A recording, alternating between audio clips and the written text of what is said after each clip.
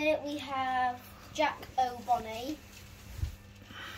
It's got a cool design here where it looks like to be a skull, but instead it's like pumpkin.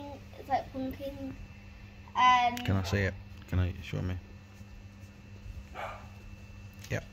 He's got this little bow tie on him, a little metal part in the middle.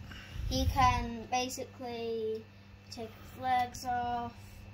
He's also got this cool foot accessory, so it looks like his foot materials come off like that.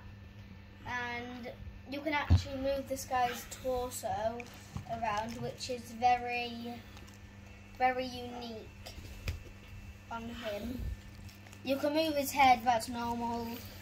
So as you just saw, his body comes apart very easily. Well, not too easy, but it's easy to take his body apart. So if you ever get this toy, be careful because it is pretty fragile, except for the bits that can't come off. If the bits that can't come off, they're really hard. As you can see on the back, we have got here Dreadbear, Jack O'Bonnie, this one, Glitch Trap. If you don't know what he looks like, you can search him up because none of our boxes really have Glitch Trap. And there's Grim Foxy, which is the next one we'll be reviewing.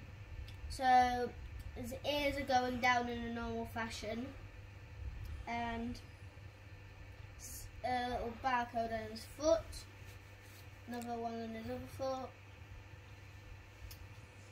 You can see his ears flopping down a lot.